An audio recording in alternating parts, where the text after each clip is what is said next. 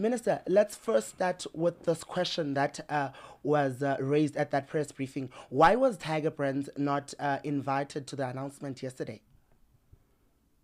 That was a press conference of the state, and I didn't understand it that we should invite any other person. What we did in terms of fair administrative justice was to inform them, because we had a meeting with them before. They were visited, they knew what we were doing, to inform them that we got results, and this is what the results are saying, and we are going public with them so that they don't hear from the press. That we've done. Now that we're supposed to invite them to a press conference, I don't know for what. That press conference was attended by government departments, the Department of Health, the Department of Trade and Industry, the Department of Agriculture, the National Institute of Communicable Disease, which is a state institution, the National Consumer Commission. Yes, and those are the structures that are state structures related to that field. There was no other outsider or any other company, because what will I be telling the public? To call the very same people that the state is regulating in a press conference where you are reporting this type of thing and the type of things that maybe they did not do. So we informed them, and that was enough. Minister, in the press conference, there was a question that was almost asked by every journalist of the direct link between Tiger Brands and the 180 deaths and the hundreds of incidents of listeria that have been reported. And they have responded saying that there's no direct link. What is your response to this? Well, of course, obviously, they are being legalistic. The fact remains that we had an outbreak of Listeria monocytogenes in South Africa.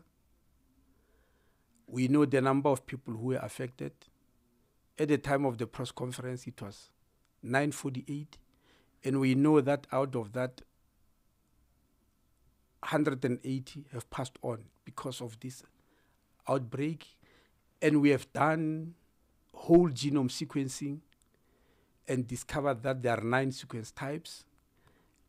But out of those 9, 91% had one sequence type, ST6. And we concluded that that's the one that is driving the outbreak, is the origin of the outbreak, the ST6. Because 91% of the people who suffered have got that strain. And we're busy looking for that strain. And we linked it and we found it in the Enterprise factory in Polokwane through the 9 kindergarten kids who went to Chris Hani Baragwanath Hospital with febrile gastroenteritis. Fortunately, none of them has passed on, but through those kids, when we took samples, we link it to them. Now, I'm not going to sit here in the form of a judge and say that evidence constitutes a direct link.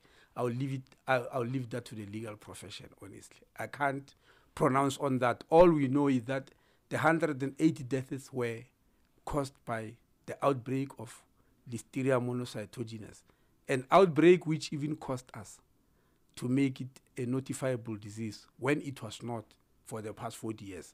We had to start notifying it because of the changes that have taken place. So we are linking the deaths to Listeria because then the death certificate will have said so. And that's why the NICD calls them, said 180 people. It means the doctor wrote there and linked them to Listeria. As to whether the law will be able to then link specifically with the Enterprise factory or to Tiger Brands, I'm sure I'll have to leave that to the legal profession or the judiciary for that matter. You said that cost you as the department. How much did that cost you as the department? And secondly, do you think that the companies in question are doing enough to actually solve this problem? Well, for now, it's too early because we started yesterday. But what I can confirm, I don't think they did enough in terms of safeguarding especially the Enterprise factory. From evidence at our disposal, they certainly did not do enough to make sure that their produce, what they are producing there, is safe for consumption by the public. That I believe they didn't do. But as to whether they are doing enough now after the aftermath, we still have to assess. It's too early. It's less than 24 hours. What are the steps that the department are going to take moving forward to monitor this situation? And also, are you considering legal action against the affected brands? Well, I don't know what form of legal action. You mean on behalf of the patients? Yes. I believe the best way is for that to be a civil case rather than a government case. The action we are allowed to take by law is to look at the respective legislation and see where there's been a breach. For instance, there are many departments that are involved in the issue of food production. It's agriculture, they've got their own laws. They've got veterinary services within agriculture with their own laws. It's trade and industry, who are the ones that give licenses to whoever wants to trade. Obviously, that license will come with conditions. Is the municipalities,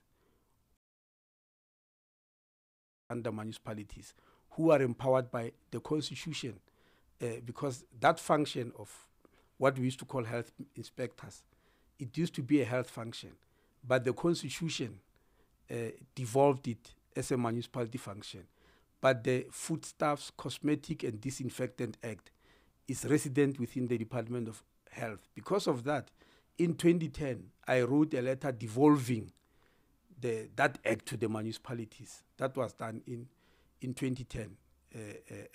And so we are going to look into all those, the municipalities, trade and industry, agriculture, health, but also the National Consumer Commission, because it also have got a role to play in safeguarding the interest of consumers. Then we'll put them together and say, but this one was breached, and the authority that must take action is this. And in the law, it prescribes that the type of action to be taken is this one. Then we'll go to the next one. But the issue about civil liability, we are aware that it's a legal issue. It's a civil matter which must be taken with the courts.